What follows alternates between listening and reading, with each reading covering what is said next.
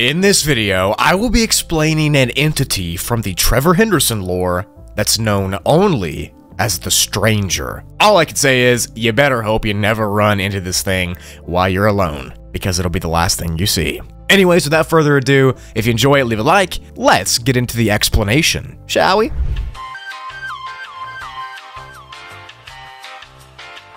The Stranger is a decently new creature in the Henderson lore that has many unique features about it, including its appearance. The Stranger depicts a very unusual humanoid-shaped entity with a massive spherical head where a normal head should be. Now, this head is actually thought to be a mask, but I'll talk more about that later. The entity is pale and has wrinkly skin that has a light pinkish hue to it. And there's two massive cartoony eyes with black pupils drawn onto the middle of this mask face thing. The body structure of the Stranger is pretty thin, and it's covered in a long black coat from its neck to its toes. So you can't really see its actual feet or legs, it all just has that black cloak around it. It's thought that there is only one instance of the Stranger, and it's not a bunch of them running around, you know, it's just this one Stranger, which makes it actually scarier, if you think about it. The entity is over 7 feet tall, and has this really ghostly, ethereal vibe surrounding it. When you encounter it, people say that it doesn't feel human. It feels like an otherworldly being. It kind of floats around, doesn't make any noise, and it almost carries this aura with it. The actual face of the Stranger is completely unknown since it does wear that mask over its real face. But what we do know is that the mask is wrinkly, it's leathery, and it looks to be constantly wet, like some sort of substance is always dripping onto it, or it could be wax. We're not sure actually, but that's the leading theory. On the front of the mask, there's usually a massive, frowning mouth with large teeth that are shoved into it. This part of the mask is the only thing that might be real, considering you can see the tongue and the teeth move around in the Stranger's face. So maybe like they cut out that area in the mask so you could actually see its mouth. I don't know. It's creepy to look at nonetheless. Behaviors. Now, not a ton of information on the behaviors of this entity have been documented, but I will tell you what we know.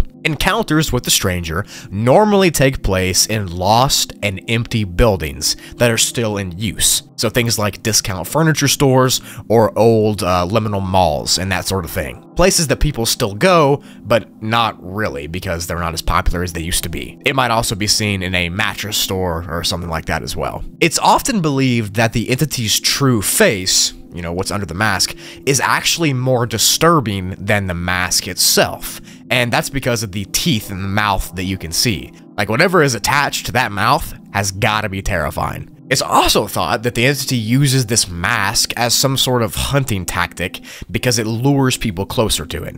You know, since it looks almost kind of cute from far off, or at least cuter than most Trevor Henderson creatures do, it might lure you closer to the entity and get you within striking distance. We're not sure. We are sure, though, that the Stranger seems to be a very quiet and shy entity, and it usually won't even show itself to people unless it's targeting that specific person. It kind of just lurks in the shadows and waits and watches. Abilities. Now, the main ability that the entity has is that it can induce feelings of vertigo, dizziness, and disorientation into its victims before it attacks. It does this in order to make them feel confused and unsure of their surroundings. It seems to make these feelings happen so that its target or its victim will go deeper and deeper into that building that they're in, and it will get more lost and disoriented and lose their path and lose their way. And this implies that the Stranger has many psychic abilities that can directly mess with our minds. I mean, the fact that it can literally trigger vertigo inside of a person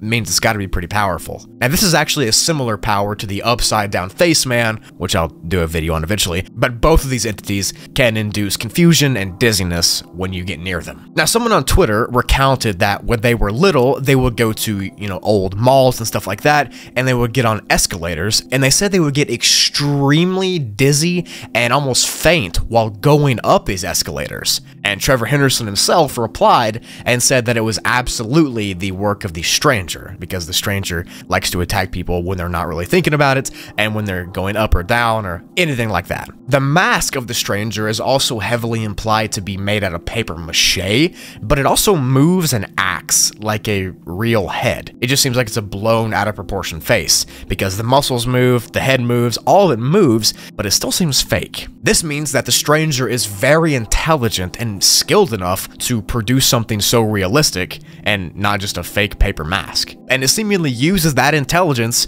in its hunting patterns, by dragging people away from their groups and luring them deeper into these dead malls and furniture stores and warehouses, back to where there's nobody else but you and it. Now, the stranger is one of those entities that its goofy, out of proportion design kind of adds to the horror that is surrounding it. I mean, it looks like a big dumb baby from far away, but if you get closer to it, you get all dizzy and confused and unsure of where you're at, and you see this giant mouth and this big head moving around. It's pretty terrifying to say the least. It's actually unknown what the stranger does when it gets in contact with its victim, because no one has survived to tell the tale. As of right now, the bodies of the victims are never found, so it disposes of them in a way we don't know.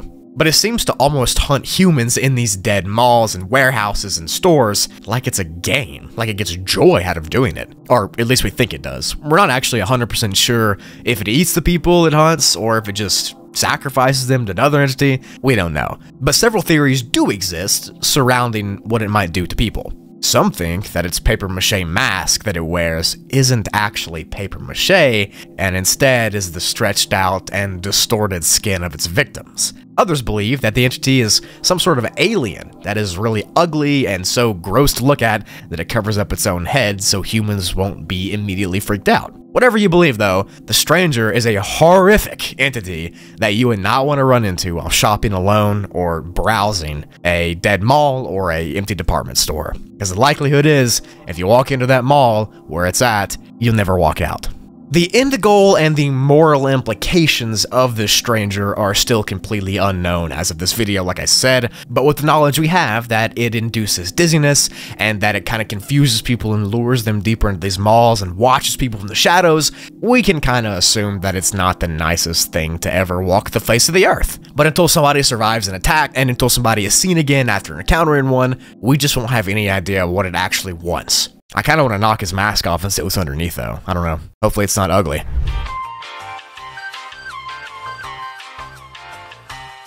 Thank you for watching the video until the end. If you did enjoy this Trevor Henderson creature and you want more, make sure to leave a like and let me know in the comments what other ones I should go over. There's so many of them I have on my list, so I'll probably end up doing your suggestion either way. But if you do enjoy, make sure you tell me in the comments and leave a like so YouTube pushes this video out to the algorithm, and that would really just help me out. It's free to do and I would appreciate it.